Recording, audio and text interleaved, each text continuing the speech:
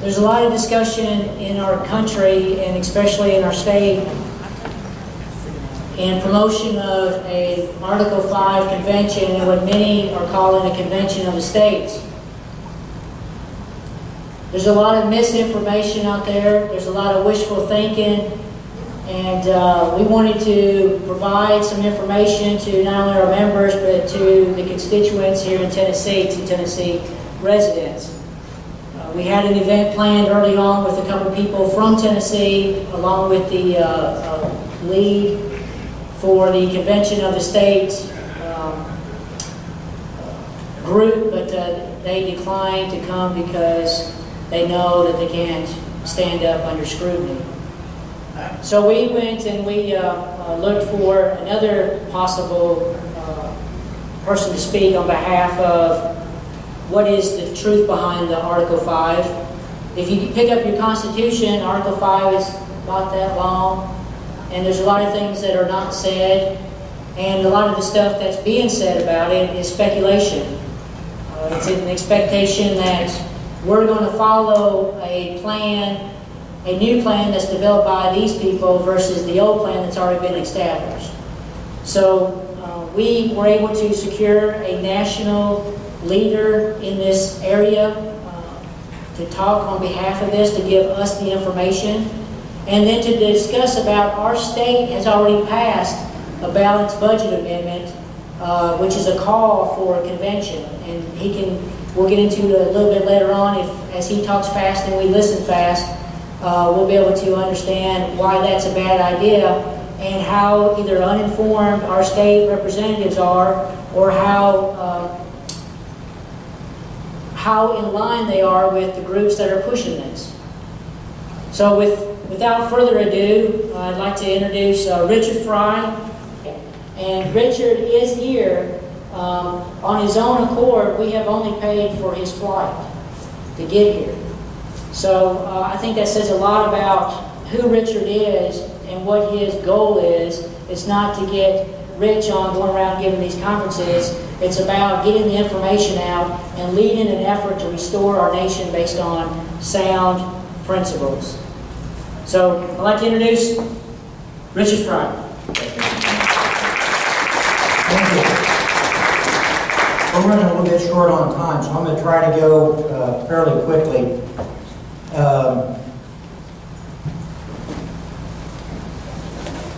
Maybe I won't go so quickly.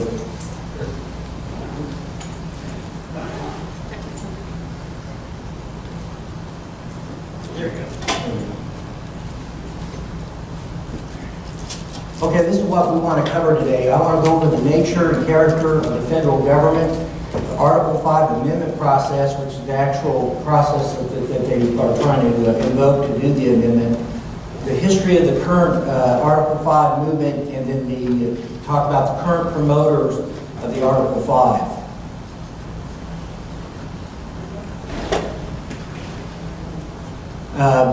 During the course of this, I'm going to refer to sovereign citizens or citizen sovereignty.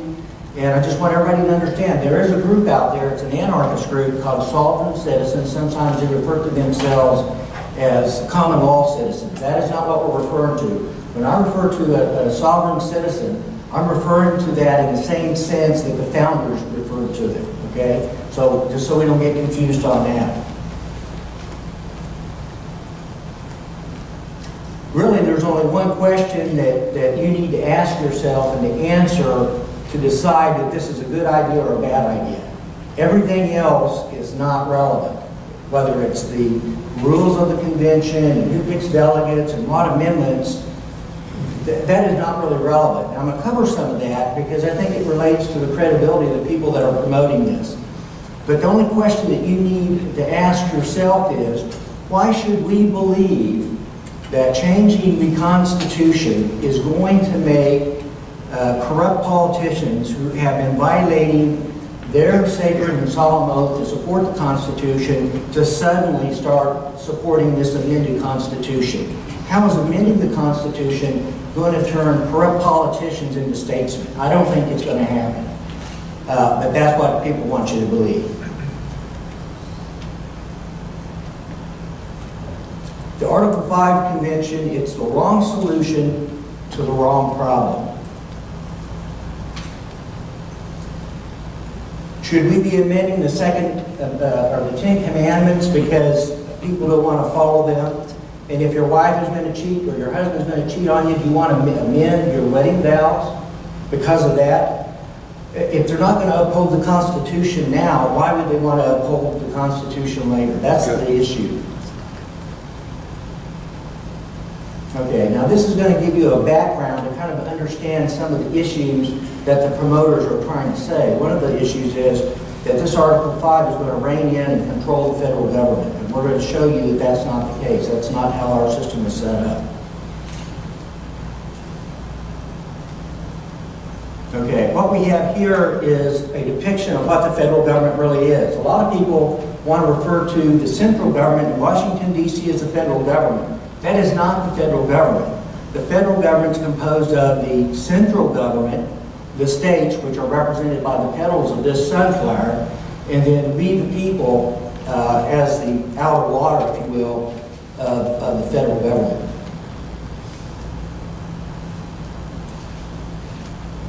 Okay, where are the citizens, or why do I want to include the citizens in the government?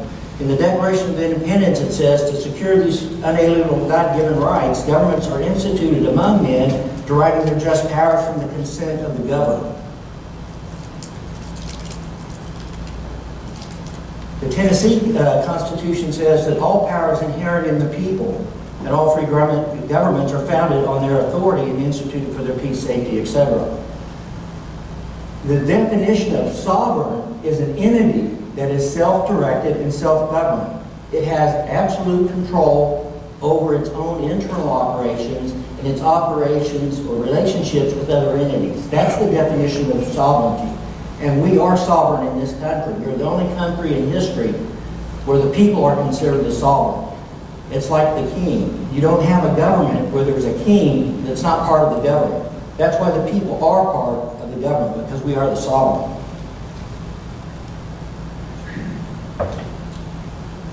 This is what James Madison said in Federalist 45 about the makeup of our government. The state governments may be regarded as constituent and essential parts of the federal government, whilst the latter is no wise essential to the operation or organization of the former.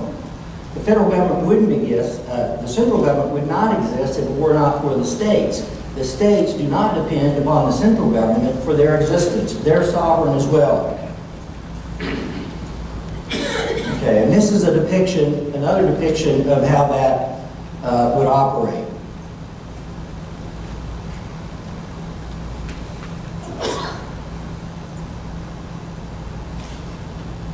Okay, the Supremacy Clause, and this is going to set the background again. This is what's called the Supremacy Clause, and what I call it is the Automatic Nullification Clause. This Constitution and the laws of the United States, which are made in pursuance thereof, and all treaties, etc., which are under the authority of the United States, will be the supreme law of the land. So the Constitution is unqualified the law of the land. But only those federal enactments which are pursuant to the Constitution are the supreme law of the land. All right? And there's two requirements for that. They have to fulfill the procedural requirements of the Constitution. Both houses have to sign off on the legislation, and then it goes to the president. If it goes from the House to the president and back to the Senate, it doesn't work. If appropriations aren't started in the House, it doesn't work. If the president starts it, it doesn't work. The other requirement is that it substantively complies with the Constitution. And what that means is that the actions taken by that legislation are within the enumerated powers, primarily Article 8 or Article 1, Section 8. But there are other powers in the Constitution. But that's what this says. And what happens is if that's not the case, then the enactment does not become law.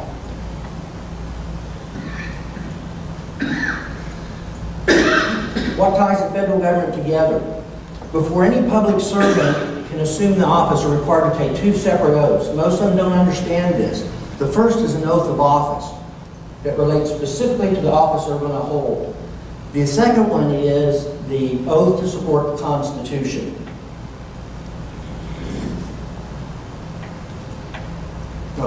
And I'm going to go over the oath to support. It's in Article 6, Clause 3. And what it says is, the federal senators and representatives before mentioned, and again, I'm talking about the federal or the central government ones, and members of the several state legislature and all executive and judicial officers, both in the United States and of the several states, shall be bound by oath or affirmation to support this Constitution. So, in essence, every state and central government officer are a federal officer. They're bound to support the Constitution. The President is likewise bound, but he's bound by a separate oath. And that oath was written specifically by the founders. And his oath is to protect, preserve, and defend the Constitution. They're very specific. The actual oath is left up to the states or the legislature, the federal legislature, to prepare. But regardless of what they say, how they want to phrase it, this is the responsibility that they have. Okay. Now what does this oath do? It establishes a personal duty to that person. The oath is an active and affirmative duty. It's not a passive duty. So what that means is it's not enough that you don't violate the Constitution. That's not enough. You have to defend the Constitution. If it's attacked, you have to defend it. So if someone's trying to pass legislation that's not constitutional, you've got to be involved. It's unlimited geographically and politically. That's not true for the oath of office, right? The oath of office is limited geographically and politically.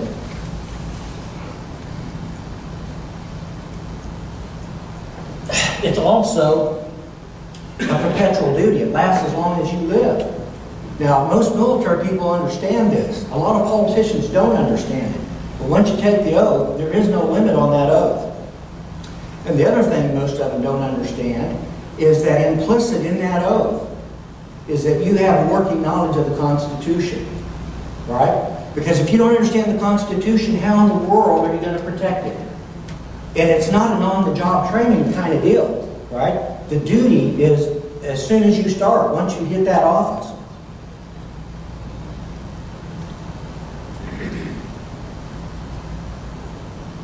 The Constitution was written for the average citizen or voter. This is law that's been pronounced by the Supreme Court for over 200 years. The Constitution, in spite of what people want you to believe, some want you to think that you have to listen to a judge or a Supreme Court justice or an attorney or a law professor, and it's bunk. It's bunk. We've got 200 years of cases on this. It was written for the average person, okay? There are a few terms in the Constitution that are what we call term of arts. Most of them are in Article 3, which relates to the judiciary, like original jurisdiction and some of those. But those are easy to look up in the law dictionary. There are a few terms that the meanings may have changed over time.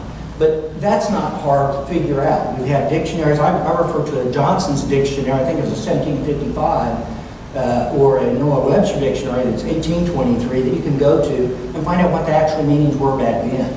And some of the meanings don't change. For instance, the Second Amendment that says, thou shalt not infringe, it means exactly what it says. Right. Exactly. And again, I would note that the term militia had a very particular meaning there. And in the Constitution, it is what we would call a term of art. And it was an understanding of the people of the states, as of the time the Constitution was formed, what a militia was. And we had had hundreds of years of experience. The militia carried over from the feudal system in Europe, from Britain, from our standpoint, into the colonies, up through the states, and then on into what we have now under the Constitution. People don't understand the meaning of militia now. The militia, just to be clear, is a state governmental entity, and it has two requirements that require the state to do it. One of them is the Constitution requires that they maintain it. But it is an organization, a part-time citizen army that is under the strict control and supervision of the state. If you see individuals out running around calling themselves militia, it's false. That is not a militia. That's whatever. It's a paramilitary group, but it's not a militia. The restrictions under the oath of support means that one under the oath may not propose, they may not sponsor, they may not support, they may not vote for an unconstitutional proposal, nor may they enforce an unconstitutional enactment. In addition, they must actively resist any such proposal or enactment with all the power of their office and personally. Different offices may have different resources at their disposal. So the president has an army, all right, that he can use.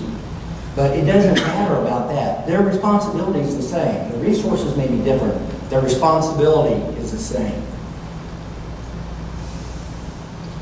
So, and again, a person under oath to support the Constitution is in essence a federal officer.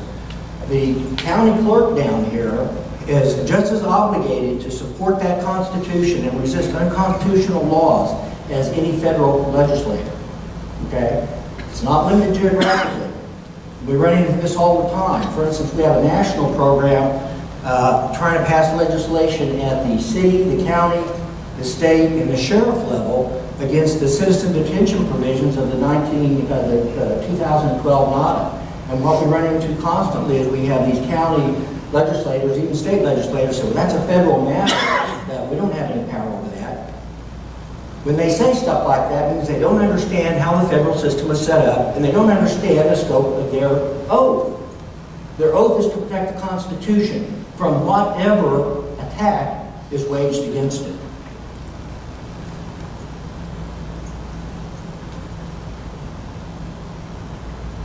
And again, this is just another depiction of the various entities that are under this oath.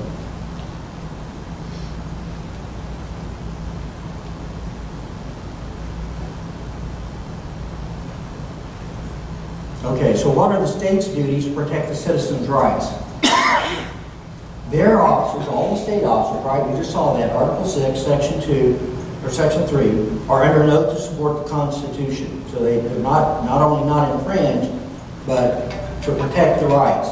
In addition to that, the states are under a duty of allegiance and protection. Has anybody ever heard of allegiance and protection?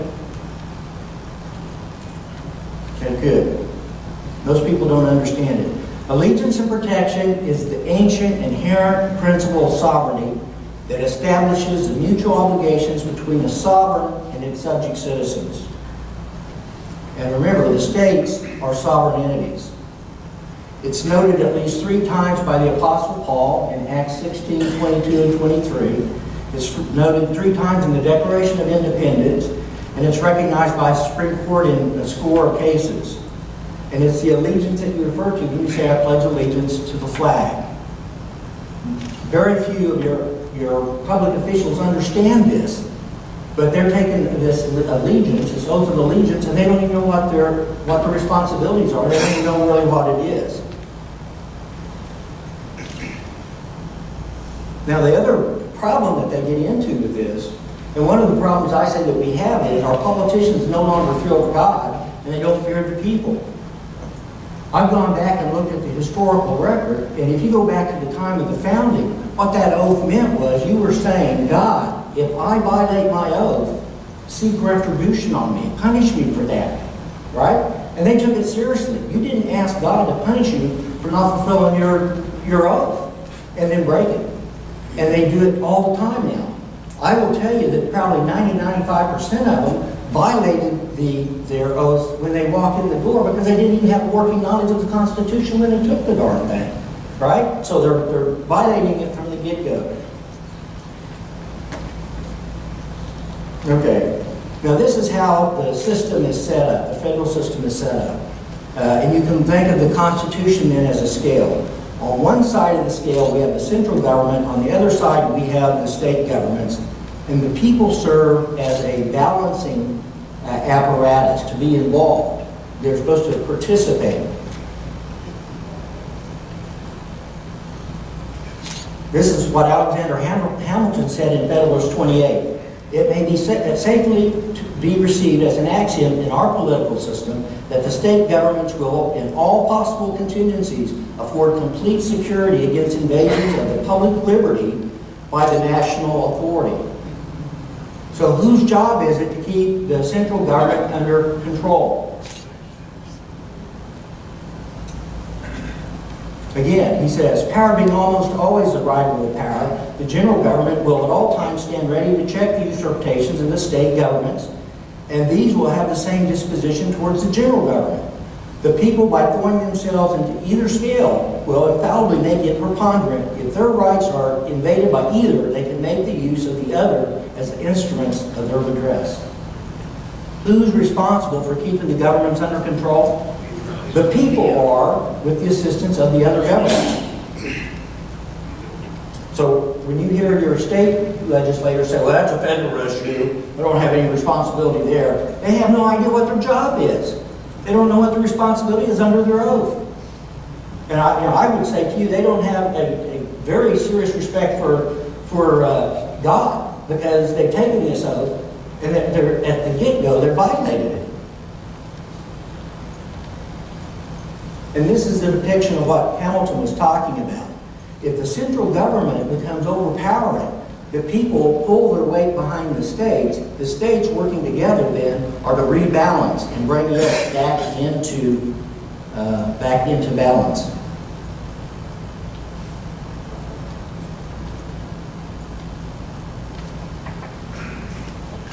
And this relates to the militia, the well-regulated militia, which again relates to laws and statutes that regulate and control and supervise the militia. If the representatives of the people betray their constituent, there is no resource left but the exertion of that original right of self-defense, which is paramount to all positive forms of government. That's what we don't want to get to. The people are really the first and last line of defense of our own liberties. We are. In the first case, it's political, to be participatory in the government. In the second, it's force of arms. We don't want it to get to be force of arms, but that is our right.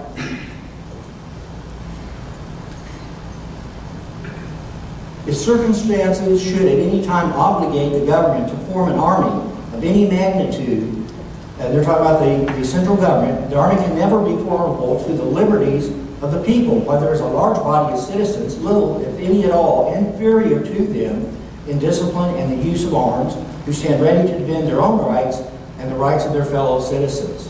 That's it. That's the last line of defense right there, the militia of the people of the state as a part-time military operating under the strict control of the state. Section 2. This is the Tennessee Constitution. They recognize this. This came from the founders, right? They all had this concept before the Constitution ever came into existence. That government being instituted for the common benefit, the doctrine of non-resistance against arbitrary power and oppression is absurd, slavish and destructive of the good and happiness of mankind. We're not here to serve the government. The government's here to serve us. Right. There's no other country in the world where that concept exists. It's treasonous to say that in other countries. It's treasonous not to recognize it in this country. Okay, do we have any questions on that? Does everybody understand? Okay, now I want to go through the actual Article 5 amendment, the amendment process itself. Okay, the authority for modifying our government is recognized, it's inherent in the people, but recognized in the Declaration of Independence. That whenever any form of government becomes destructive of these ends, and they're talking about the fundamental unalienable rights, God-given rights, it is the right of the people, it's a sovereign authority, to alter, and that's in Article 5, is to alter or to abolish it and to institute new government. And they're talking about a constitutional convention there. There's no provision in the Constitution for a constitutional convention. But it is the right of the people. Okay, now here's one of the key misconceptions that the promoters of an Article 5 want to present.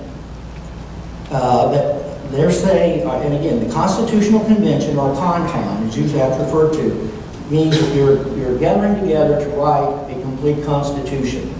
An Article 5 Amendments Convention is a change to an existing Constitution.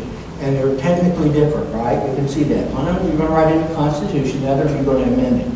But here's the catch. And they always make that point, oh, this is not a con-con, it's only an amendment convention.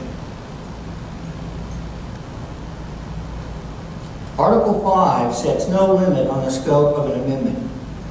So, technically, it could be the change of one comma or the change of everything but one comma. So, the Constitutional Convention and an Article 5 convention are a distinction without a difference. It's a diversionary tactic that they use to mislead people. And I hear this from legislators, state legislators. Well, it's just an amendments convention, just an amendments convention. They don't even have any understanding what they're talking about.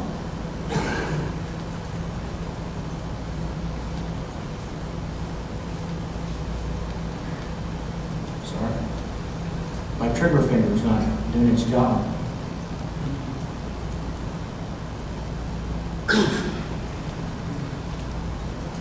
And here's the question that I ask folks. Are we afraid of amending the language of the Constitution? That's not what we're really afraid of, is it? All right? What we're afraid of is that they are going to fundamentally change the structure of our government. And more importantly, they'll change the status of our sovereignty. That's what we're concerned about. And it doesn't take much. 5 words can change everything. 5 little words can do it.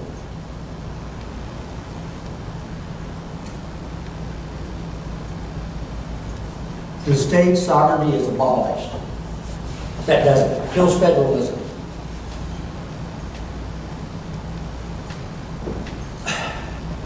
And remember, part of the state's responsibility comes from their sovereignty, right? Their allegiance and protection, their duty of allegiance and protection. We owe the sovereign allegiance, our loyalty, serve in the army, pay taxes, follow the reasonable and moral laws, and serve in the militia and the posse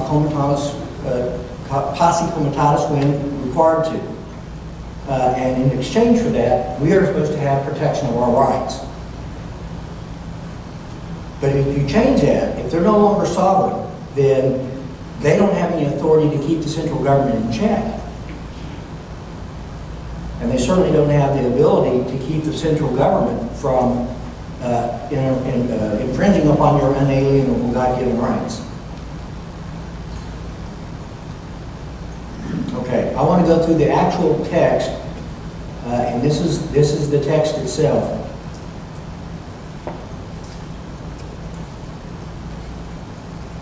Let's see what some of the founders said about this. And this is in reference again to Article 5. It guards equally against the extreme facility and that which would render the Constitution too laudable and extreme in difficulty, which might perpetuate its discovered faults. It moreover is equally enables the government, the general and the state governments, to originate an amendment of errors. If there's a problem, Article 5 is to cure that problem. Like, for instance, the 11th Amendment. The phraseology that they used in the Constitution wasn't adequate for what they meant. To in essence, to keep the states from being sued by citizens was one of the issues. And so they did an Amendment 11 to shore that up, to make it clear.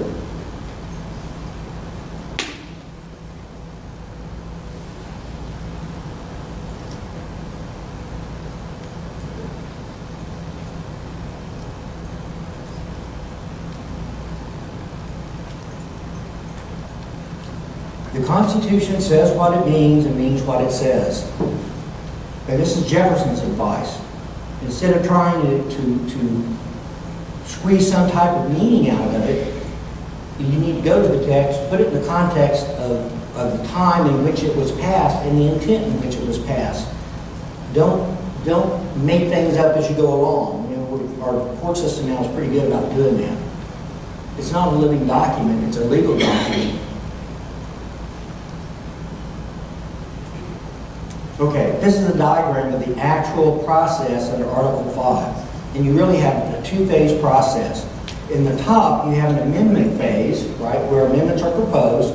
And in the bottom, you have a ratification phase. There are 2 means to initiate proposals, and there are 2 means to ratify them. So in essence, you have 4 different procedures that can be used. Okay, now let's follow this along. It says the Congress, whenever 2/3 of both houses shall deem it necessary, shall propose amendments. Okay, right there it is, right? That's the diagram. I'm not storying to you. And then it says, Congress, on the application of the legislatures of 2/3 of the several states, shall call a convention for proposing amendments. Right there, there's the process. Now, this is where another little section sneaks in. You'll notice that it says Congress calls. What they will say over and over, and I'm talking about the ALEC people, the Convention of States people, what they say over and over and over is that the states call the convention. The states do not call the convention. They apply. Congress has to call. And call is a term of art. It has a very particular meaning. And the person that calls that convention, and most of you are probably aware of this by conventions that you've attended, if you call the entity that calls an ad hoc convention, which is what this would be, has the authority of doing the initial rules and delegate selection of that convention. In fact, I talked to one of our legislators in Kansas, who's not only a legislator, but a retired federal judge and an attorney. And he told me, he said, well, Richard, you know, the states call the convention. I said, no, sir, they do not. It's the Congress. No, they don't. So I pulled out my Constitution, I'm seldom with habit, and I read it to him. Well, he says, let me see that, because he had to read it for himself, right? And he's a little bit embarrassed now. He said, well, yeah, but that's just ministerial. No, it's not ministerial. It's a term of art. It means something. It meant something when they wrote it. It still means the same thing today. Okay, and this is talking about the ratification procedure. And Congress is the one that gets to select that procedure. Is it going to be by the legislatures in the states, or convention, legislatures of the states, right? Or convention in the states. It doesn't say convention of the states. You get that little subtle drift? That can be pretty significant. Okay, and so there it is. There's my diagram. That's what it's talking about right there. Now, what really controls the Congress's power? Article 1, Section 8, Clause 17 grants Congress the power to make all laws necessary and proper to fulfill their Article 5 duties, right? And it says the Congress shall have power to make all laws which shall be necessary and proper for carrying into execution the foregoing powers, right? The Article 1, Section 8 powers, and all other powers vested by this Constitution in the government. And what did we see? What is one of those duties? It can propose amendments to the Constitution. It has to call upon application, and it's the one that can do that directs how it's to be ratified. And then the bottom line authority is to make all laws necessary and proper. This is another deception that they make, because they'll say, these promoters will say, there's nothing in Article 5 that says Congress has the power to do anything beyond the call. That's true. Right? But Article 1, Section 8, Clause 17 says what? They have the power to make all reasonable and necessary laws to facilitate that duty. And this is what the states have the authority to do under Article 5, to make the application to Congress, to do the convention for proposing amendments, and to hold the ratification procedure as directed by Congress. And their responsibility, their duty under Article 5 is not a state duty. It's a federal duty. It comes from the Constitution. It's not an inherent responsibility or duty of the states. It doesn't come from the state constitution, right? So if Congress says you have to have a convention to ratify it, they can't do it by the legislature. They don't have the authority, right? The Constitution is supreme.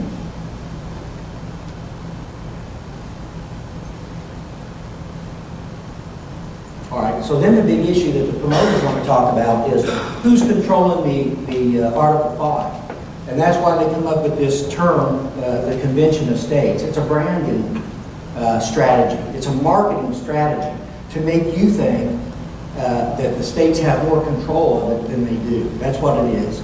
A Convention of States is simply a convention called by one or more states under state authority to meet with one or more other states. An interstate convention, it's a convention of states. A Article 5 convention is not a convention of states. It's a national convention called by Congress at which the states may send representatives.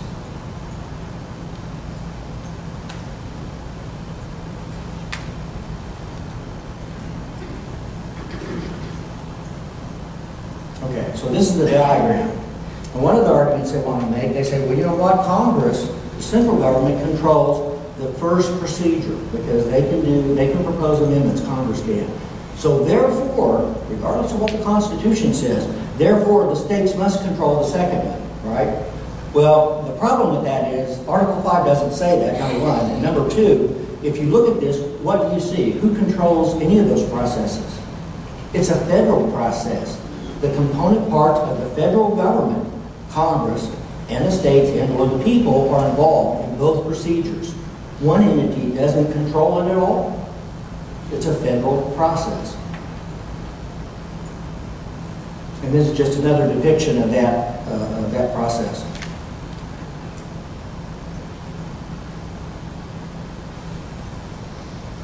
Again, it's a federal convention. It's not a state convention. It's not a convention of states.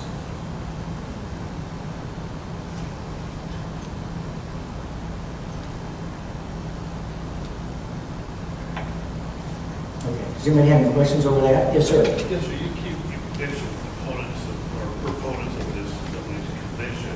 Are you talking about all proponents and advocates of this? Or are you talking about other than conservatives? Because when I think of proponents, I think of Mark Levin. I don't doubt his credibility or integrity as a conservative at all. Well, I'm going to get into that. We're going to talk about that. But I know folks on the left are Republicans too. You know? Oh yeah. Listen. You know, someone said earlier that the Democrats and Republicans were different legs of the same pair of pants. Listen, the people that control those parties are the same way. You have billionaires on the conservative side, that are so-called conservatives, that are promoting this and spending millions and millions of dollars. And you have the liberals and the progressives that are likewise wanting to do it, right? They're working together.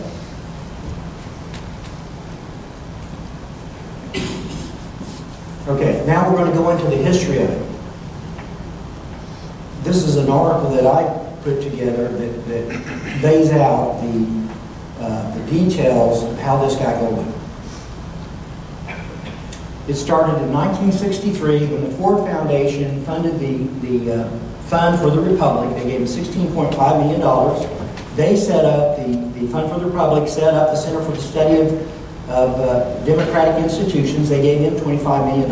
So that's $41.5 million. In today's terms, I went back and adjusted it for today's terms. They spent $500 million to $1.2 billion to see that this was done. Do you think they were serious about this? And the mandate was to write a new constitution. That's what the mandate was. Is anybody aware of Rex Tugwell? Have you heard the name? You guys should all be familiar with this guy. Frankly, he's a very important person in our history. He was hired to head up this project that the Ford Foundation was funding. He was a professor, a liberal professor from Columbia University. He headed FDR's New Deal Brain Trust. He was an internationalist, what we would call a globalist today, a member of the committee to frame a world constitution. Somebody said something earlier today about one world, the new world order and all that. But that's what we're talking about here. He went out and hired 100 academics and professors to help him do this. And then the final project that was released in 1973 was called the New States Constitution. And one of the things that it did, and it did a lot of things, one of the things it did is it abolished the states and set up federal regions in their place.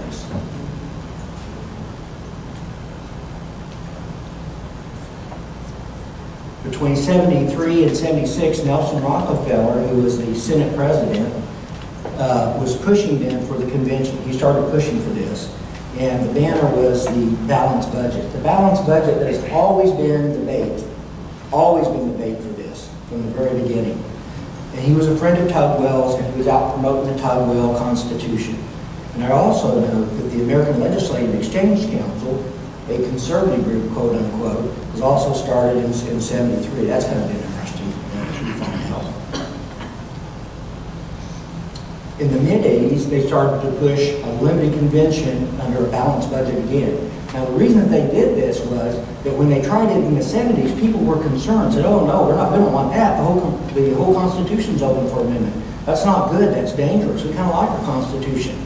And so then the promoters of this, right, the people that, the Ford Foundation, the people that they hired, come back and say, oh, we're going to do a limited convention. It was never thought that anybody could do a limited convention before that. They made it out of whole cloth. It just, just all of a sudden materialized. And that's what they keep saying today. Oh, it can be limited, it can be limited. This is during this period of time, we had Phyllis Schlafly and Chief Justice Warren Burger that were corresponding on this. And one of the issues that they corresponded on was whether or not it could be limited. He said, no, there's no way to limit it. But he says in one of his letters to Schlafly was, he was approached by the professors. Now, who do you think the professors were? It was part of the academics that Tugwell hired, right? That's who it is. Approached him, and one of the things they were trying to do is to promote this new Constitution. And what it did was it abolished the states, right? Instead of federal regions. What's he talking about? He's talking about the Tugwell Constitution, right? That was paid for by the Ford Foundation. At this point, the Rockefeller Foundation was active in the promotion as well. And then in the 90s, they began pushing for, it was actually not a convention of states, but a conference of states, a conference. And so you start seeing these seeds of the new strategy that they're using. And again, balanced budget, right? Does anybody understand what the problem is with the balanced budget, why you can't really do that? Anybody understand that? You're overspending. Most of the states have balanced budgets, right? Kansas does.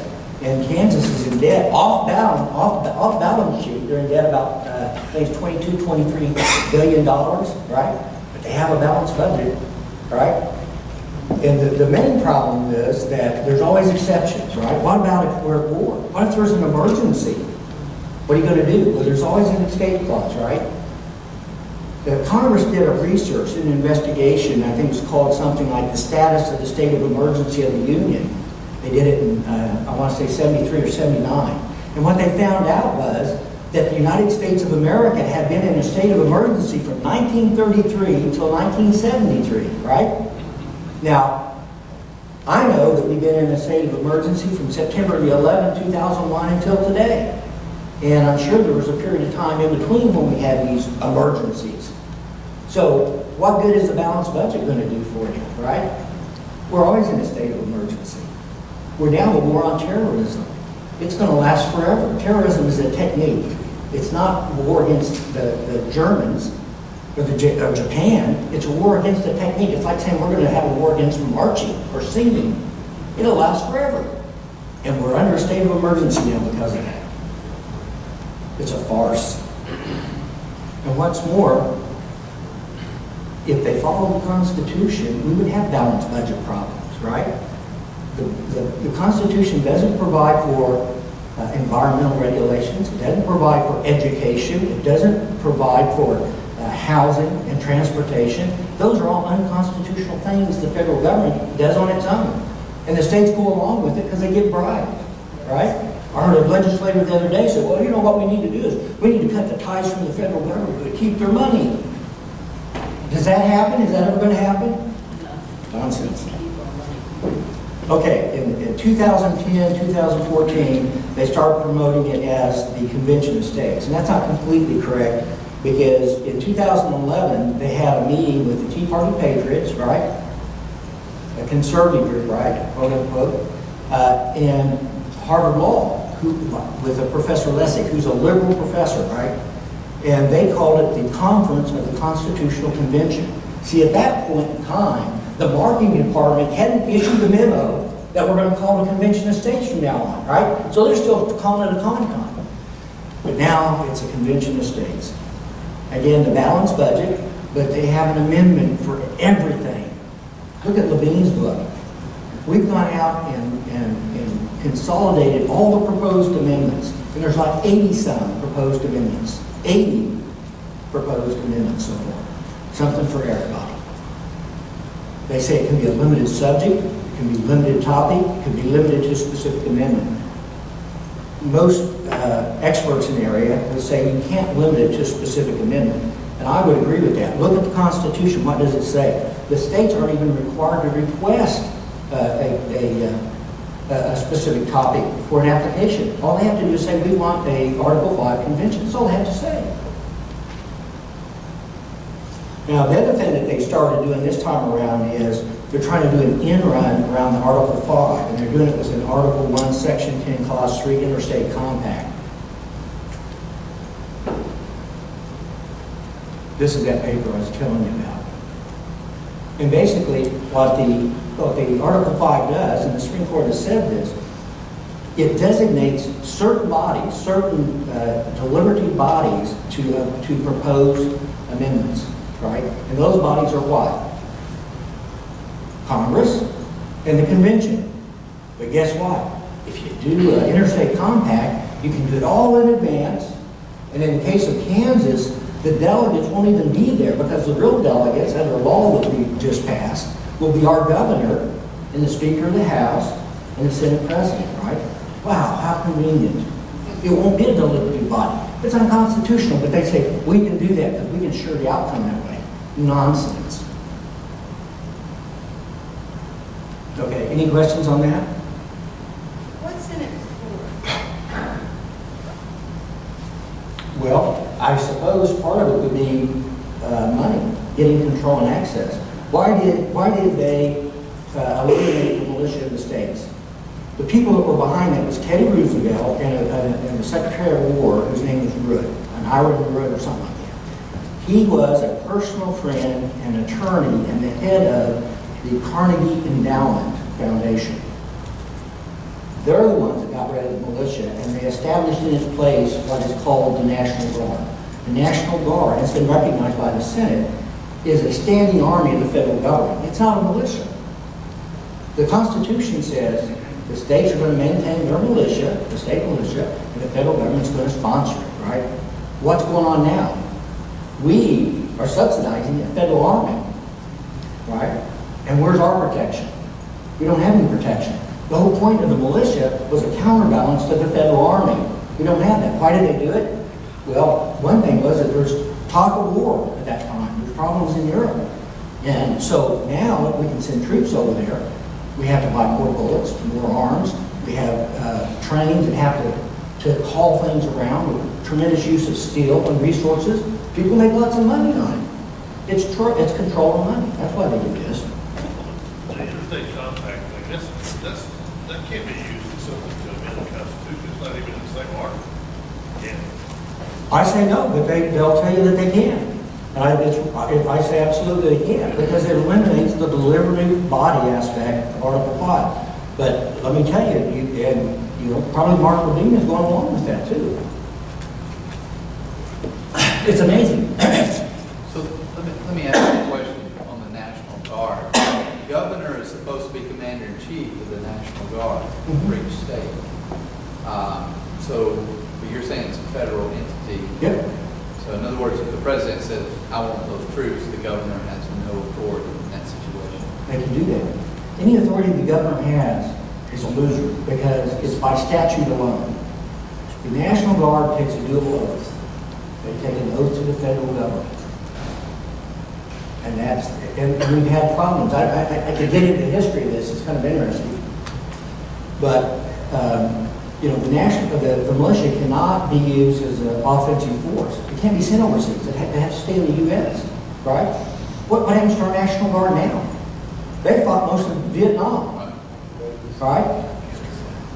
Why did they do that? Well, it's unconstitutional. Some governors actually sued over that. Courts said, oh no, this is standing army stuff, right? It's federal. I said that to a guy in South Dakota. He retired from the National Guard and wanted to punch me. Right? He offended him. He said, no, we're the militia. Really? Did you go to the Middle East? Sure. Constitution. Well, you're not reading that correctly. I mean, look, the average voter, it's written for the average person. Read it. Read it yourself. But what is federalized? What's that? When the militia, when the National Guard is federalized, doesn't that bring them under the jurisdiction of the Department of Defense? They're heavily subsidized by the Department of Defense. Well, as a militia, they remain under the control of the state, right? But they can be federalized when they were the militia. But they're always under oath to the federal government. They serve a dual purpose now. They are a dual entity. And any control that the states have over them is, like I said, illusory. They can pass another law and do away with it. And they've done it. They've done it in the past.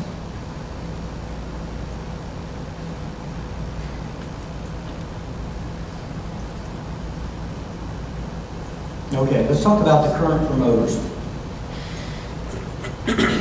Who's behind it? Big money and special interests. The Koch brothers, George Soros, Leon Lindbeck III.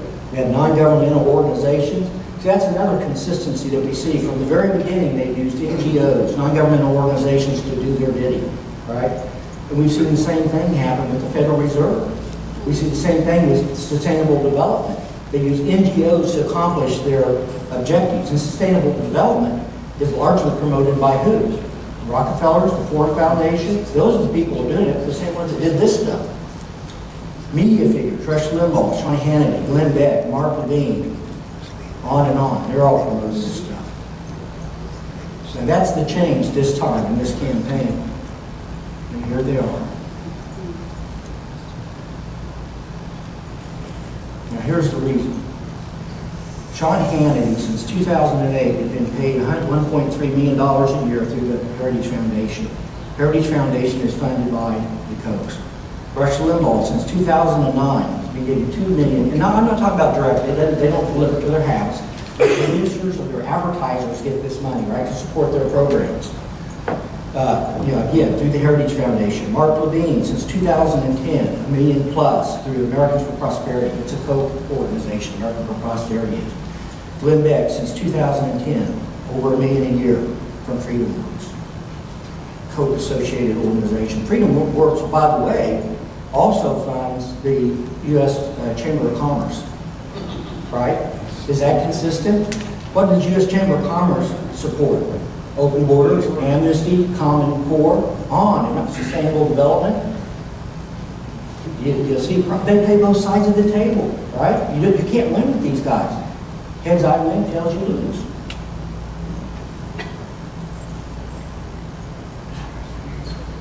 The organizations that I'm talking about, NGOs, most of them are members of the State Policy Network, which is funded by Charles Koch Foundation and Castle Rock Foundation. Castle Rock is Adolf Kerr's family. That's who does that.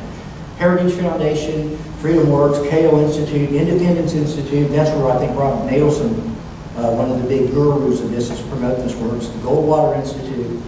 Most are connected directly or indirectly with the Koch brothers. Heritage supports Sean Hannity. We covered this, and Rush Limbaugh, funded by Charles Koch, Castle Rock, and Adolf Kerr's Foundation. Big money. They started it, and they're still involved in it.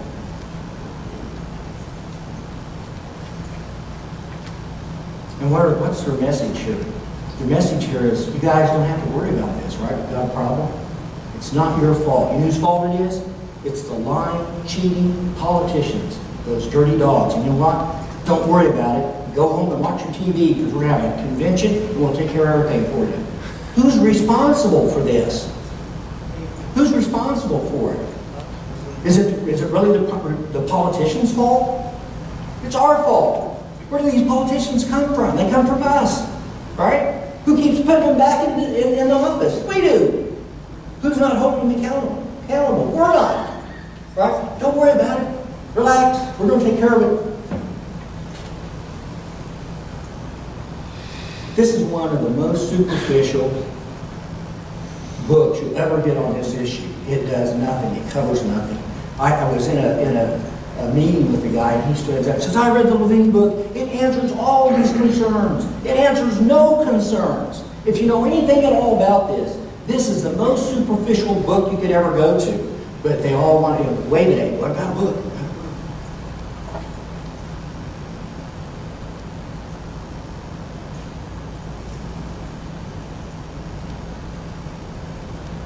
And they're talking about limited, right? It's always going to be limited. This is what the Convention of States, their communications director said. I think the majority of Americans are too lazy to elect honest politicians. That's true, right? I think that's true. But I think that some men and women can be found who are morally and intellectually capable of rewriting the Constitution. And see, well, they say, oh, we're just going to do these little amendments, right? And here he's saying, we're going to rewrite the Constitution.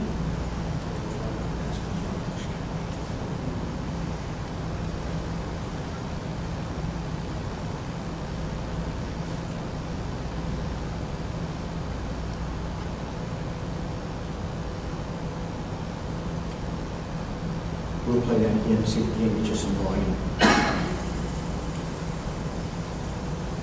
Sometimes what you need is not a change of personnel, you need a change of structure. Can we listen to that one more time? This is Mike Ferris. He's one of the biggest promoters of this nonsense. Sometimes what you need is not a change of personnel, you need a change of structure. We're not going to get rid of those lying, corrupt, no good for nothing, cheating politicians. We're going to change the Constitution. Right? Structure. The structure of the Constitution. The Seventh Amendment changed the structure, right? Because the states selected the senators that went to the central government, right? Control. They had control in there. And the 17th Amendment took it away, right? And that's another argument they make. Oh, don't worry about it, man. Come on. Number one is, if there's a problem, Congress will take care of it. Well, why are you doing this? Well, because Congress is not doing what they're supposed to do. Okay? But if that's a problem, the judiciary will take care of it. Why do you want to do this? Well, because the judiciary is not doing what it's supposed to do. And so finally they say, and the states, though, is a final safeguard. They'll never do anything against their interests. They'll never do anything wacky. Right? The 17th Amendment, income tax prohibition. I had a debate with the Kansas director of this convention of the states, and he's doing this, the 38 states, and I reminded him of these amendments. He goes, well, that's right, but what Mr. Price not telling you is they had a big progressive movement back then. And I said to him, what in the hell do you call Obamacare and talking about? I guess I didn't say that. Now, this is what the Convention of States model application says. They're going to impose fiscal restraints on the federal government. They're going to limit the power and jurisdiction of the federal government, and they're going to limit the terms of office for its officials and for members of Congress, right?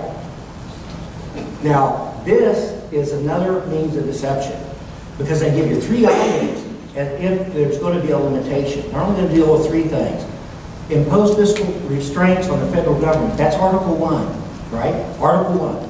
They're going to limit the terms of office for its officials and members of Congress. That's Article 1, Congress, Article 2, the President, and Article 3, the judiciary, right? But the middle one says what? We're going to limit the power and jurisdiction of the federal government. What is the purpose of the Constitution?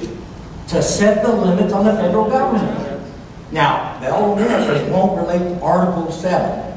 Does anybody know why it doesn't relate to Article 7? That's the article that was used to initially ratify the current Constitution. So it's moot. But everything else is up for grabs. It's deception.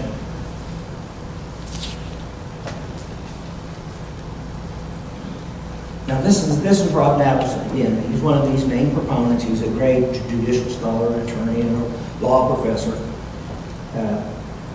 I think Barack Obama is a law professor, right at Harvard. Isn't that right? Rob Navison. So we should trust this guy. Rob Navison authored the Article 5 handbook. Right there, a big promoter. Remember ALEC that started in '73? The Convention of States Article 5 Compendium and prime source for Mark Levine's delivery amendment books. And here's what he's telling legislators. Interstate conventions always have determined issues according to a one state, one vote, although a convention is free to change the rule, right? Initial suffrage is one state, one vote, but they're free to change the rule, right? This is what he's saying. And again, this is not an interstate convention. It's not a convention of states. It's a national convention.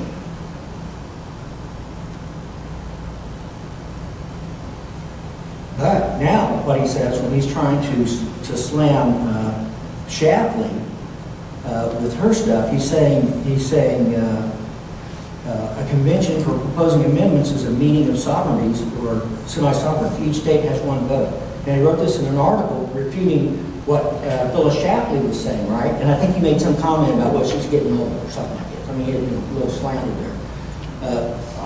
I've met her recently, and she is getting older. Listen, she's still sharp. She knows what's going on.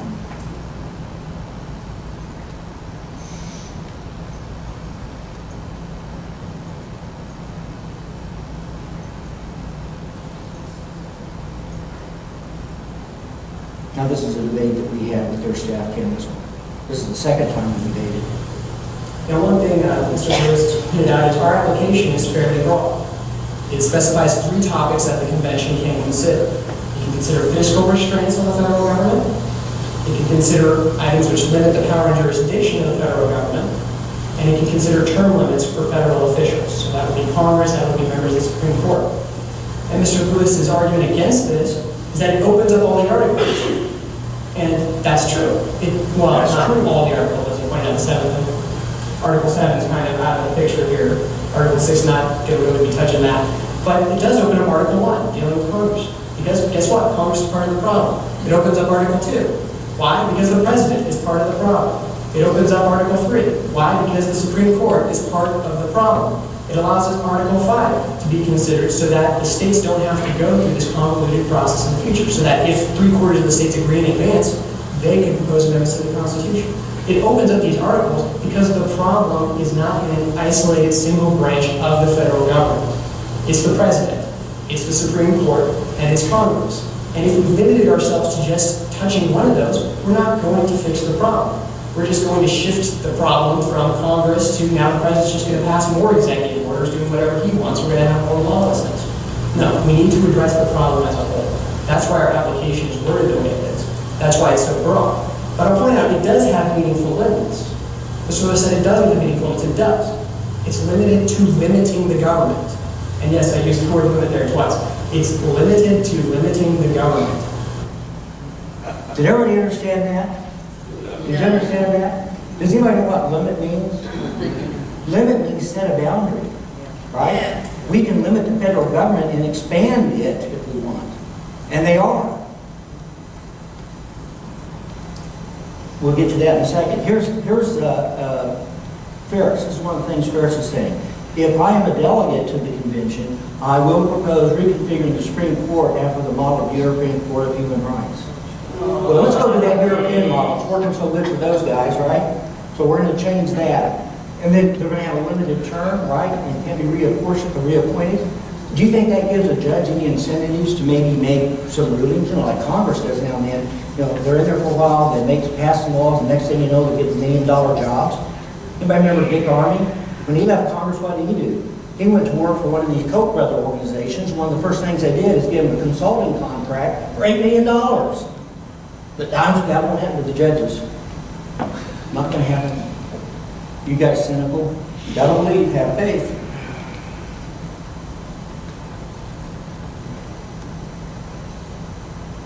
Now this is interesting. This is Mike Ferris himself. He wants to give the government a new power, and that is control over your kids, right? The Parental Rights Amendment. There's already one up there in Congress that he's pushing, and if he gets a chance, he'll push it through this.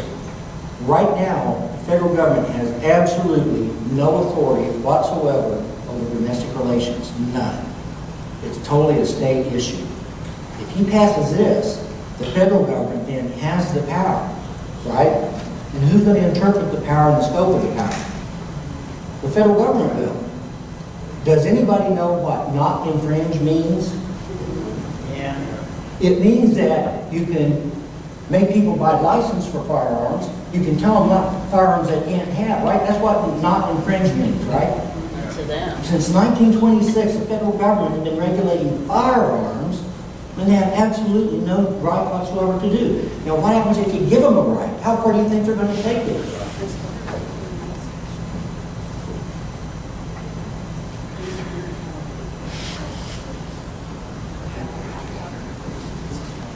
And this is some of their propaganda, why it's so safe. Because they're going to be able to limit it, right? They're going to be able to control it. That's what they're saying.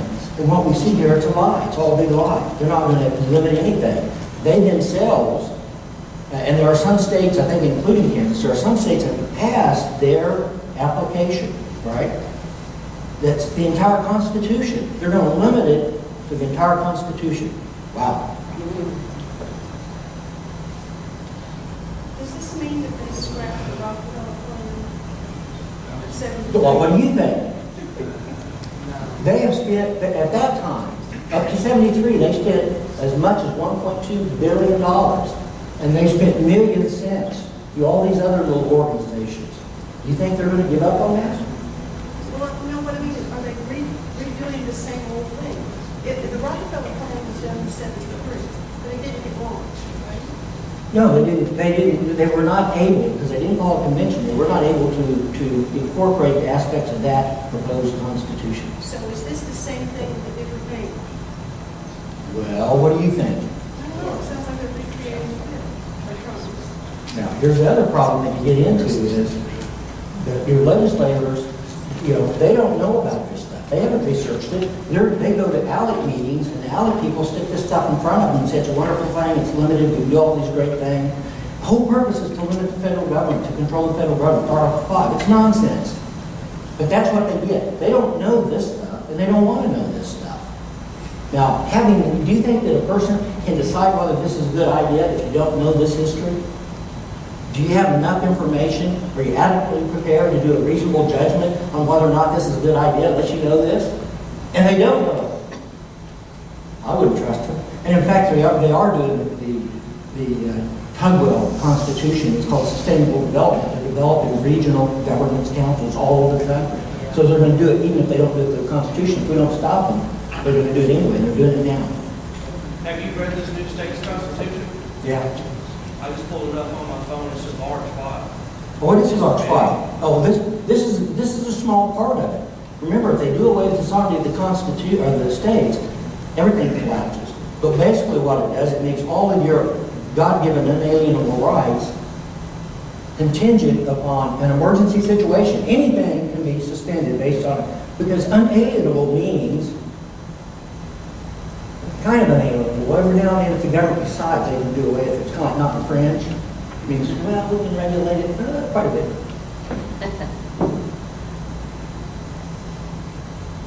Okay, this is can you hit the audio on this? Once in a while, these guys are honest. Right? You catch them in the right moment, they'll all be honest with you.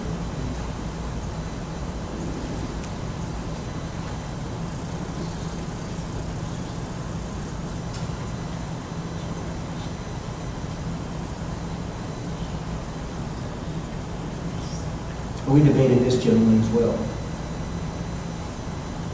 It's funny though, as we debate them, then they start changing their talking points and adjust their sides sometimes. Is it not going to come out? Okay. Let me ask you a question on Michael Ferris. I mean, I homeschool my kids and we use his organization to protect us. And I have a lot of respect for him. He's actually adamantly opposed to Common Core. Do you think it's something to where, have you ever been in a debate with him? You talk to him about these things and potentially change his mind? We tried him, but he's supposed to be here. Right, I know. Well, he runs. I have met him in person and talked to him about it. One of the things, I talked to him, I said, look, I just testified against the Kansas. They did a delegate selection legislation. And what it does is doing the end run around the Constitution, because like I said, it makes the governor and the key political people in Kansas, they're doing it just so it's Republicans, are really the delegates. And when I told him that, he says, well, they won't get away with it, I'll nullify it. Someone said something about George Soros and the progressives, and what's he saying? Well, they can go out and get their own convention, this is mine. This guy is the most arrogant person I've ever met. You might have any questions while we're waiting for this. When does the revolution start? It's already started. No, I'm serious. It's already, we're in a state of war. Is that why there's no bullets? What do you think? My congressman, Kim Lewis, asked Homeland Security, sent him a letter. Why are you doing this?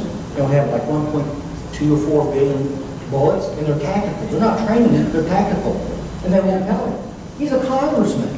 His job is oversight. They won't tell him. I'm talking to you. The arrogance. The arrogance. Tennessee also did delegate legislation this year. They did what? Delegate legislation for convention of the states. Yeah, no, but it's probably the same thing. And they're setting it up to do an end run around the Constitution because they're making it a non-deliberative body. So the governor and the president of the Senate and the Speaker of the House in Kansas, both of whom have been executive directors of ALEC for some time, funded by Koch brothers, would be those people. And they're the ones that are behind the scenes promoting this. right? And they have the ability to select the delegates that will go, the quote delegates. But the delegates, before they can vote on something, have to contact the governor of these guys to ask them what they can do. They can't do anything unless they come back. Who's really in charge, right? And how's that going to work for you? Has anybody ever been at a convention where somebody makes a motion and they're ready to vote, and you say, oh, wait a minute, here, I need 48 hours, I've got to go vote to go. Right? Well, the key to the whole thing is you've got the way it operates is the Congress is going to be petitioned by the states to hold a convention, and then Congress is going to set the rules of the convention, and then Congress is going to limit their own powers. You're right. How's that going to work? Well, but you got to understand how a convention works. Once they get in that convention, they can change all those rules. So you can't expect the federal government to limit itself.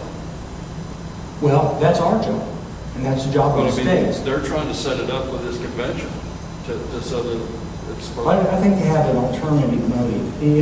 The abolishment of the government, the constitutional convention is not in the Constitution, right? It's an inherent power of the people. What some people suspect is with these interstate compacts, that they're going to get together, or one of these nonsensical things, and then somebody will stand up and say, hey, we're going to be a constitutional convention now. Inherent power of the people. That's what happened the first time around, right?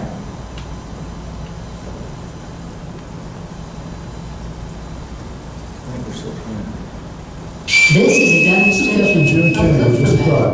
Should the states request a constitutional convention, Article 5 of the Constitution grants the states the rights to call for a convention for the purpose of amending the Constitution. A constitutional convention called to repair the gaping holes torn in the fabric of our founding document by our politicians' ravenous appetite for power, unrestrained by any defining moral compass, may be the only way to rein in the federal government, restore fiscal sanity, and preserve a democratic republic. Some, and not without justification, fear this approach is too radical and too fraught with risk. This is a demonstration. This concerns are rational. If we embark on this journey, we cannot be certain of the outcome. But timid men have never changed the course of history. And one thing I am certain, our current course is the road to bondage, dependency, and bankruptcy. Its destination is the end of liberty. Thomas Paine said of our struggle for independence from England, tyranny, like hell, is not easily conquered. Yet we have this consolation: the harder the conflict, the more glorious the triumph.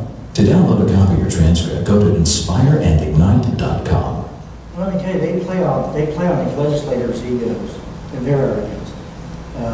I walked into one of them's office and he was powdering a rib, right? That's a joke. But they tell him that, well, you're going to be making history, right? You're like the founders, right? Do we have anybody out there we don't in Kansas that's equivalent to Jefferson or any of them? And yet they, in their arrogance, think they're going to redo this Constitution.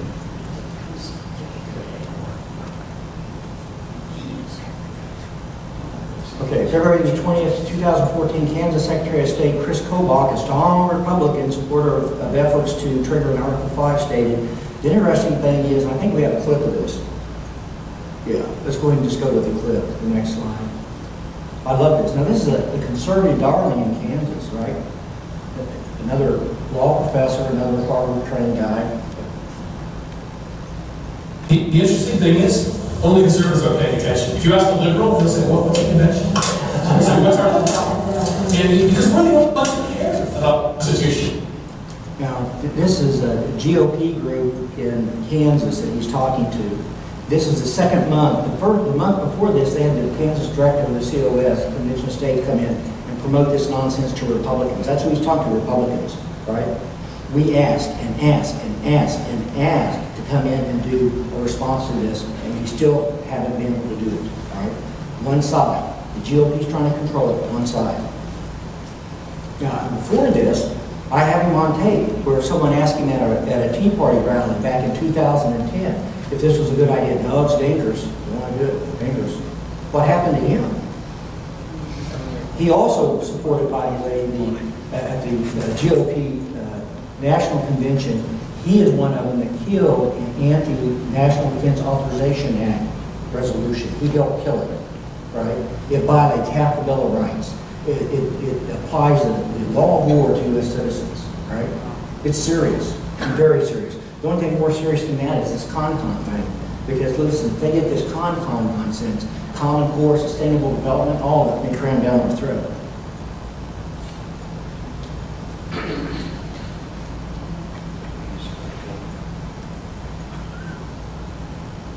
This is, I talked about this earlier, the Conference on the Constitutional Convention hosted by liberal Harvard Law professor and the Tea Party Patriots, co-funded.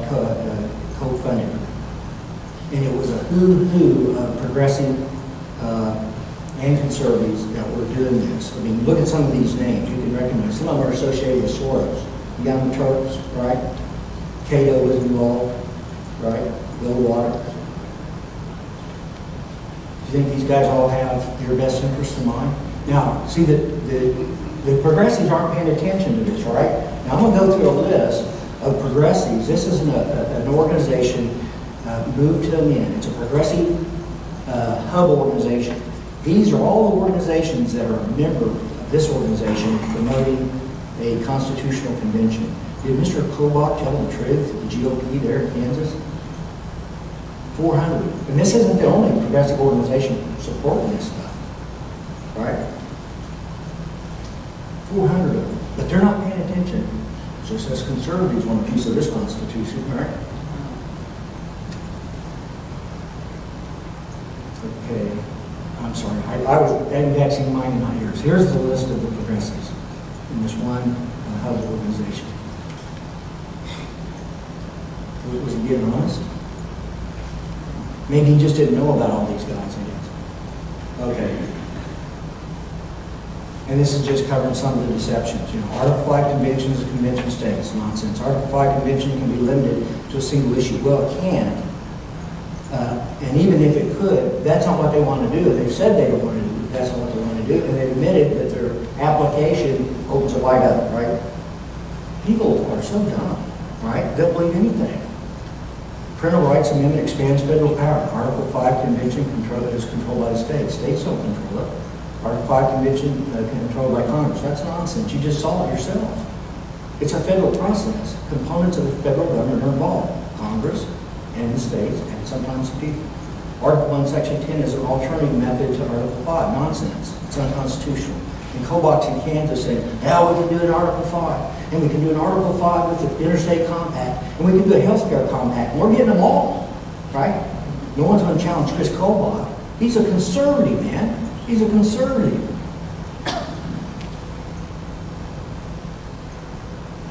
And here it is. That's what it's all about. They're dangling the carrots. Carrotocracy. Carrotocracy. They've been bribing the states. The feds have been bribing the states for almost 100 years. And now they're playing the same game. They're doing the same stuff. We're changing the Constitution to make public servants follow the Constitution. That's the only thing you have to ask. See, the whole point behind bringing in Hannity and Rush Limbaugh and Levine, it's like the liberals do. They do the Hollywood walk. The glitz boys come out because they don't want you to think of things rationally and objectively. They want you to decide on a subjective, emotional basis. That's why they haul out these glitz boys from Hollywood. That's what they're doing. These are the glitz boys. Rush Limbaugh is one of the glitz boys on our side, right? Okay, now listen to this. This is good. My debate, this is the Kansas director of the Convention of States, and I had debated him about a week prior to this. And this is the month before Kobach spoke to the same group. Now listen to what he says. Did study the Constitution when I was in high school, and I was 50 dollars.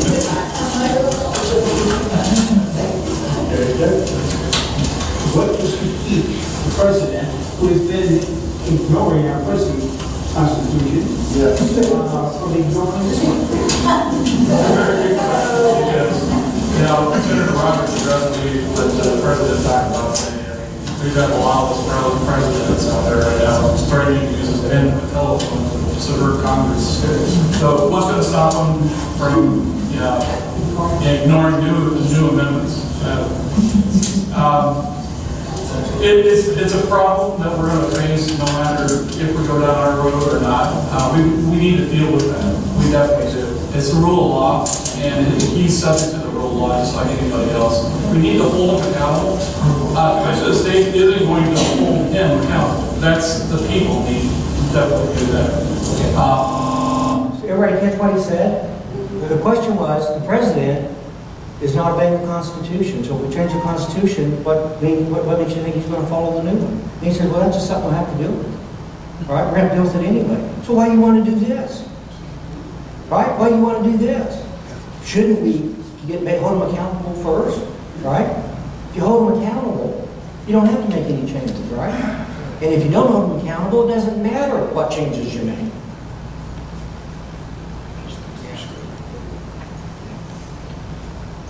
The real problem with the Republic is that we, the people, are not holding our public servants, general or state, accountable.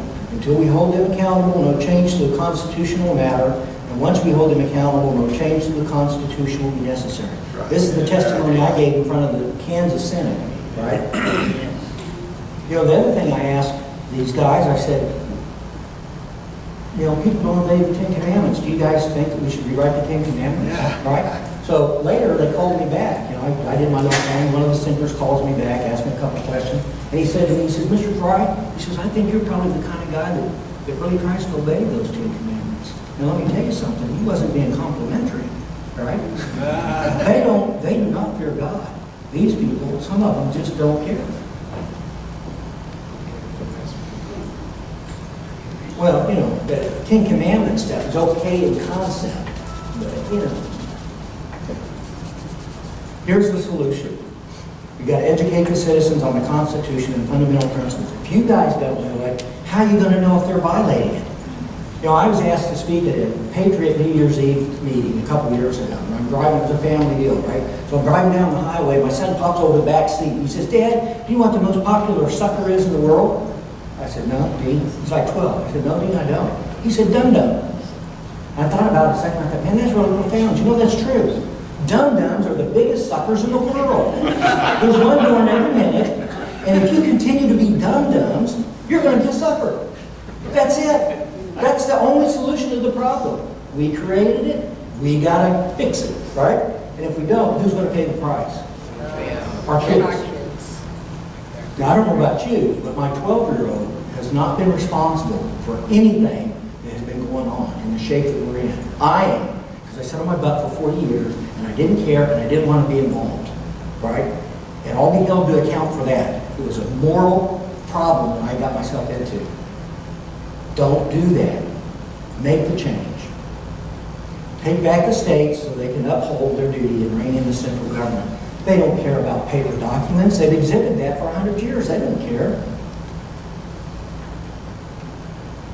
Now, here's some things you can do to get back control. And some people don't necessarily agree with this, but this is what you can do. But the bottom line is this. You got to learn the Constitution. It's not very complicated. It really isn't. You got to learn the fundamental rules of federalism so they're not always lying to you, right? And you got to learn allegiance and protection. What's responsible? That's the great firewall that protects our liberties, right? And if you don't understand it, how are you going to enforce it with them? And they don't. You go ask one of your legislators, what's allegiance and protection? They won't know what you're talking about. I'll bet you money on it. They won't.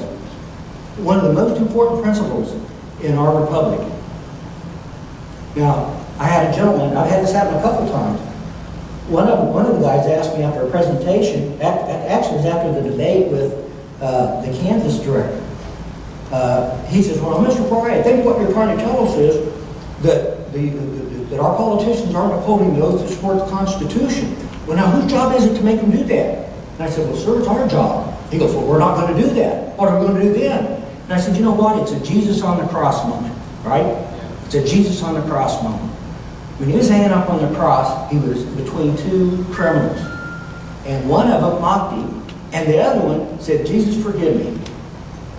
Now, what you're asking me is, what's going to happen to the guy that mocked Jesus? That was his chance, and he didn't take it. He mocked Jesus. I think he's probably going to hell. It's not my decision. So if we don't do our job, what's going to happen to us in the Republic and our liberty? It's going to go to hell. Right? But we can do something about it. We're more powerful than they are, right? But we've got to be smart. We can't be dum-dums, right?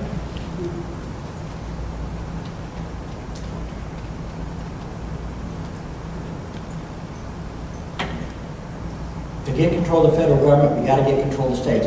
That's what the founders, that's the way they set it up. All of us together are not going to change the federal government. I cannot drive to their house There's what, 500 some of them, right, total? I can't drive to their house. I can't harangue them in meetings everywhere. I can't go to Washington. I go to Washington several times a year, but you know what? I can meet my legislators in the coffee shop. I can drive to their offices. I can go to their town hall meetings. And I've done that. And let me tell you, some of them, they get red in the face when they see me walking in. Oh, there he is again. Oh my God, he's going to ask me about my record. It's our job. We can do it.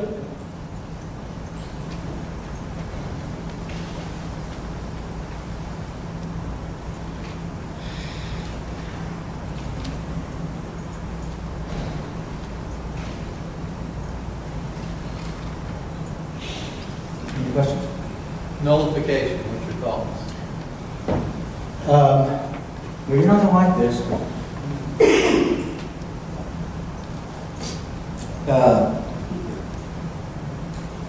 There is no such thing as state nullification.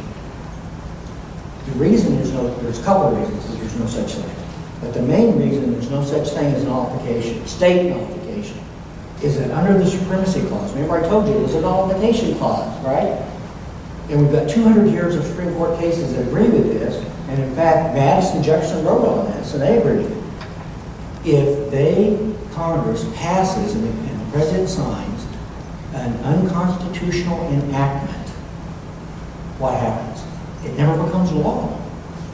It never becomes law. It doesn't, it's not null and void when the Supreme Court says it is. This is what the Supreme Court says. It never becomes law. It's never enforceable, right? It gives no benefit, it extracts no penalties. It's unenforceable, right?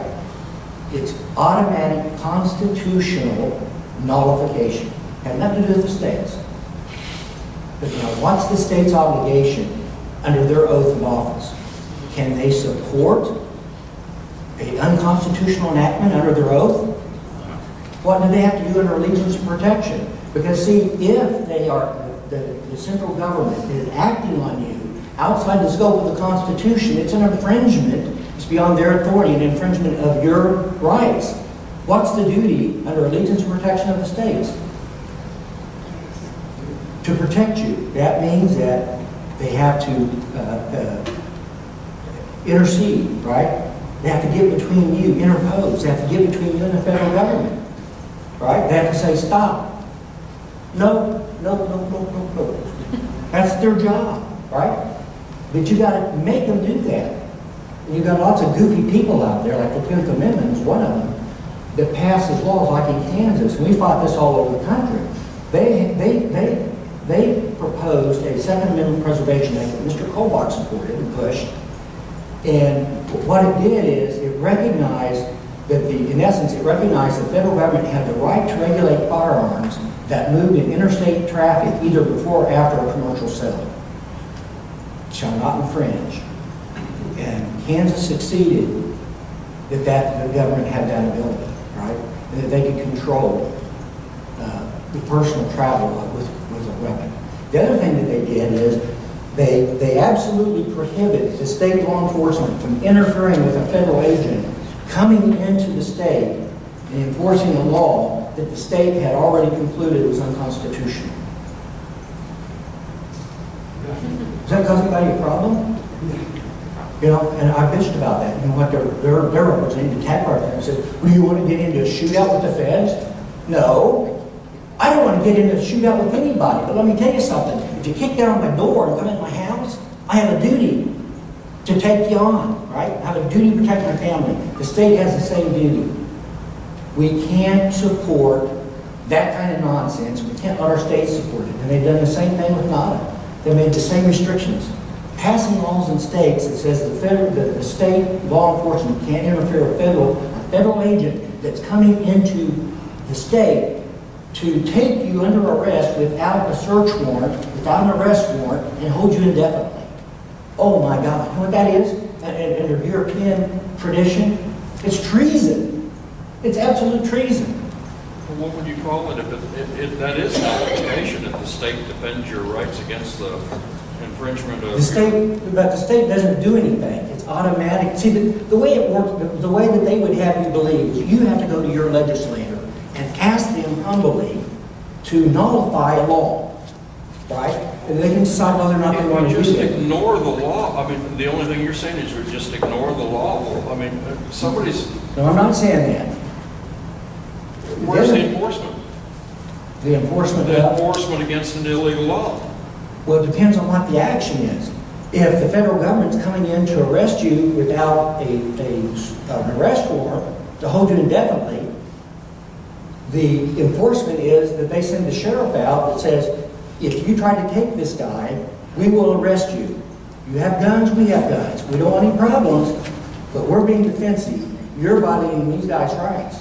All right? Well, that's been pretty close to happening already on a couple occasions out west. But I mean, what I'm saying is that you're saying that it's the state's authority, has the authority to tell the federal government to go fly a kite when they write an illegal law. They have a duty not to enforce it or participate in it at all. Right. That's absolutely true. But they're not nullifying anything. Right? But that is nullification. It's constitutional nullification. The difference is this. Under state nullification, you have to go to your state legislature and ask them, please, will you nullify this federal law? That's not the way it works. They have an absolute duty to take action.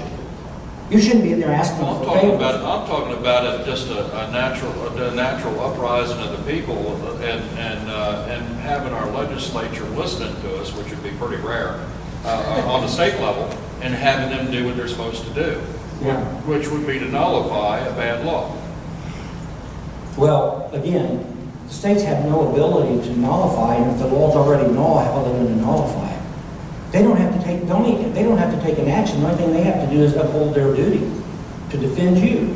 Which we had a bill that got killed in committee, like every good bill does in Tennessee, to tell the sheriffs that they would have to arrest the federal agent if they, just like you said, and of course they wouldn't pass it. And see, of course, the sheriffs have a duty anyway. They don't need to pass a law to do it. And some sheriffs recognize that. But they follow the direction of the state, and if the state doesn't tell them to do it, well, you're right. But technically, they have that responsibility because they're under oath of the Constitution. And the very nature of the sheriff, if you look at the historical development, was to protect the sovereign's interest. I agree, but the key is in getting those people convinced that that's what they're supposed to do. Right, education. Education and motivation. When the Tennessee Department of Safety and Department of Homeland Security, that would mean that Fusion Center? Sir? Like Fusion Center? Is that what you're talking about? They became what it is. Yep. Now, point being is it's not constitutional, but they have it in the it's unconstitutional. They did it. They did it. My point being is, did that not take away, because the state entity did not take away the authority of the local sheriff? Say that again. Did it not take away the authority of the local sheriff from the Tennessee Department of Safety joining the Department of Homeland Security? No. It doesn't impact the authority of the sheriff. And depending on whether or not you have a constitutional sheriff, if your constitution says we are going to have a sheriff, then it's a constitutional authority that they have. So they can't just pass a law. They have to do a constitutional amendment because the sheriff brings with him that common law authority that he has, which is powerful. I mean, there's nothing magical about a sheriff except this, one thing. Who does the sheriff answer to? The people. Right? Who does the FBI answer to? The director, who answers to the president. Who does the state police answer to? The commandant. And who's he answer to? The governor. Right? It's all political. The sheriff answers to us. I just think the supremacy clause there kind of pushes things down. Well, but the problem is you got to understand the supremacy clause for what it is, and it's also a nullification clause. It's an automatic nullification clause. If they pass something that's unconstitutional, and see, under your oath, right, you have, under your oath, you as a legislator or a city commissioner have to determine whether or not it's constitutional. You can't wait for a judge to do it. You got to do it yourself. That's your duty. And it's not a big duty because, right, you just said you understand the Constitution. And it's simple, right? The average person, right? So cities have an obligation to pass city ordinances that say our police officers will not participate, and if feds come in here and violate your rights, they will be arrested. We will not tolerate it. And the state has the same obligation. The county has the same obligation. But what they'll say is, well, that's a federal issue. It doesn't have anything to do with us. Really? You don't think you're part of the federal government? What do you think that oath does? Your oath to the federal Constitution. Makes you a federal officer in essence. You have a job to defend the Constitution. It's simple. Going back to what about conservatives, your arguments have kind of focused on the advocates from the left and so forth, but you haven't addressed any of Mark Levin's arguments. You haven't looked at any of his amendments that he's proposed. The amendments that Mark, any of the amendments are not relevant. They're just not relevant. And who controls the convention is not relevant. No matter what happens, do you think that Congress and the federal government, the central government, is going to obey the new Constitution when they're not obeying this one and haven't for 100 years? Where's the logic in that? That's not relevant. That's a diversion.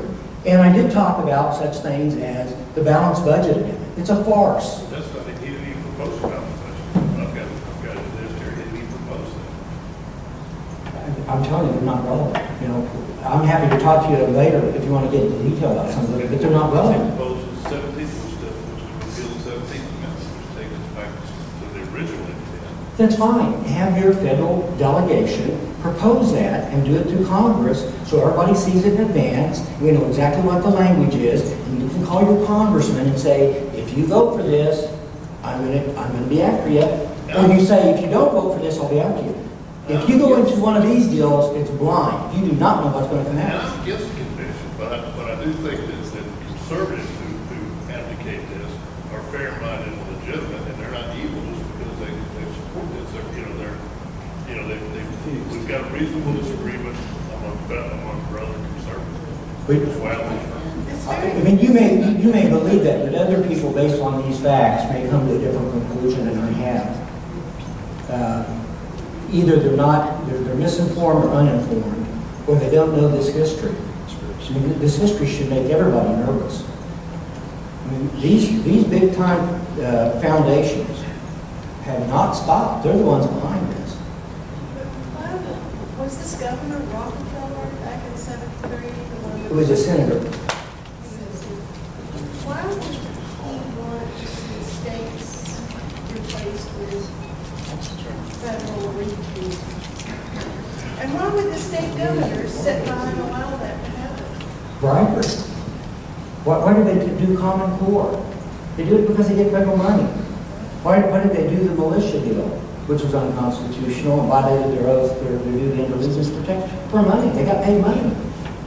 Why did they do the education? Why did they take education money, federal money? Feds don't have the ability, and the states don't have the authority to accept it. Right? It's unconstitutional. They have the duty not to do it. It's bribery. They used to call those unfunded mandates. They don't call them that anymore. Well, there really isn't something such as an unfunded mandate, frankly. Of course not. What it is just like in Kansas, the governor campaigned against Obamacare, right? He said it was unconstitutional, socialism is going to break the state, da-da-da-da-da. After he's elected, before he took office, he entered into an agreement with the federal government to accept $31.5 million, which obligated the state to build Obamacare exchanges, etc. Right? It's the hand. And the strings are all over the place. It is money. It's power. And what he actually did was, the insurance commissioner was a very good friend of civilians, right? You know, Kathleen Civilians. I'm ashamed to say it, she's from Kansas. The wizard blew her out of there. Was a very good friend of civilians. So he did this to the insurance commissioner, right? When he took office, he then passed an executive order to restructure the state and took the money away from her. Well, guess who he gets a call from? From civilians. It says, hey, Sammy, if you do that, you're not getting the money. I want a written letter from you that says you're going to reverse this and this is not going to happen. And it better be here by Friday at 5. And guess what? By Friday at 5, she had it. She had the money. Now, why did he want it, right? Why do you suppose he did that? And rather than let her control the $31.5 million, he wanted to control it, to buy favors, right? Because he had $31.5 million in his pocket, and people are coming to him wanting a piece of it. That's the game that they play. Political favors. It's crazy. You know, I agree with you that the states need to stand up to the federal government. What I see in the state of Tennessee, and it's probably true across the nation, is we this year have a $36 billion state budget. 50% of it is controlled by the federal government. Yeah, and Kansas so when we do 25%. stand up to them, guess what they're going to do? They're going to start pulling the money. And that's what keeps these politicians bowing down to the federal government every time. Yeah. Do you care if they pull the money? I don't care at all. I say, let's do it. That's what needs to happen. This state needs to have sovereignty What's over any going unconstitutional. to happen? What's going to happen once the feds lose that control, right? If all the states stop taking the money, right? That's what we really need to do. And he told the governor told some representatives that went in there and said, you know, God, this is not a good deal, right? We're Republicans and conservatives, and you're doing it at the feds. You know, come on, what are you doing? Well, you know, there's $1 billion in federal money, federal dollars, and we lose. What we need to do is stop the transfer of money to them in the first place. What's that? Well, Yes. yeah, and there's maybe some mechanisms to take care of that. I think they're getting ready to kick me off here, but Where does that federal money come from? we got. Well, Some of it's from China, and the rest of it's coming from your kids and grandkids. people in Madison County would be amazed at how much money this county was paid because of the Katrina fiasco in New Orleans. This county was paid, every month had thousands and thousands of dollars. There's strings. Do you guys have regional planning commissions or conferences or committees of government? Agenda 21. Do you know what those are? Regional governance councils? Do you know what those are? Do you know what they call them in Russia? They call them Soviets. Soviet means councils. That's what they are. And so the federal government gets to bribe the cities and counties and take sovereignty from them because strings are tied now. Right? That's what's going on. All right. I'm happy to talk to anybody after this. Let's take one last question right here. Well, I wanted to know, is there a connection between the Council of Governors and these federal regions that they want to break the country up into? Well, I mean, it's basically the same thing. There's lots of different names for them. Maybe we're going to call them regional planning conferences or conferences of governors or governing councils. I mean, it's all the same thing. The whole point of it is to give more and more federal control and have the states give away the sovereignty and they're doing away with the states. The states are becoming irrelevant. That's what's going on. They're instituting all over the country these Soviets. And we got to stop them. We got to call them what they are and say we're not going to put up with it. That's what's going on. Now, because you guys have been so good, I've got to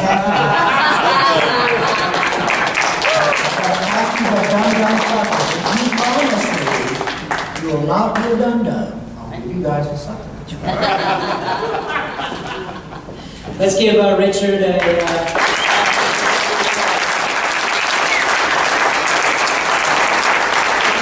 I think it's important that when we read about various information, it's always important to go back to what our founding principle is. Because sometimes we get into, it's a logical argument, hey, that makes sense. Yeah, we got to do something. Man, things are a mess. But we want to go back to what our founding principles are. And don't change them because people aren't following them. Follow them. Figure out how to enforce the people to follow them. And, I don't know how many copies of the Mark Levin book that I received from various people when I was on the campaign last year, or 2 years ago. And, when you read it, it sounds like, hey, we can, Supreme Court, we can do term limits, we can do the 17th, we can do all these amendments sound great, but the mechanism to which that they want to do it is the problem. And that's what we have to get people aware of, because as we mentioned, I think, earlier, is that the state of Tennessee has already passed a balanced budget amendment petition. So the state of Tennessee was the 22nd state to pass a specific resolution to call for an Article 5 convention as a balanced budget. Of course, as Richard points out, that doesn't really mean anything. It doesn't mean that it will stay if one is called, it takes 34 states to call a convention, or to petition Congress, and then they have to call one. But when you're confronted with this, what I found helpful was to go back and read Article 5 and say, now where is that? And they'll say, well, you know, historically this or that. You say, well, the Constitution is over 200 years old, so it's historical, and we're not following it. So why would they follow another historical example? They won't. And that's the whole point to make, is that the argument doesn't hold water, so to speak, and we got to get the word out. In fact, a fighter or an organization that fights against the Convention of the States, one of their members said, well, why should we, I mean, Tennessee's already done it. Why are you guys even holding that event down in Jackson? Well, if we had that attitude, why are we fighting anything? Right? A convention hasn't happened yet, so it's not too late to take action. It's not too late to inform the elected officials. Jerry Pangel personally went to the Capitol, and each elected official he saw, he handed an invitation to this event. And we don't have one in the audience. So as Richard Fry pointed out, it's either they're not reading, right? They're getting information, they're not validating for themselves, or it's just they're willingly going along with this stuff. And if we want to take our nation back, we got to fix what's broken, and what's broken is people are not following the instruction manual that they've been given. Yeah. So I would just want to say thank you again to Richard. Thank you guys for coming out.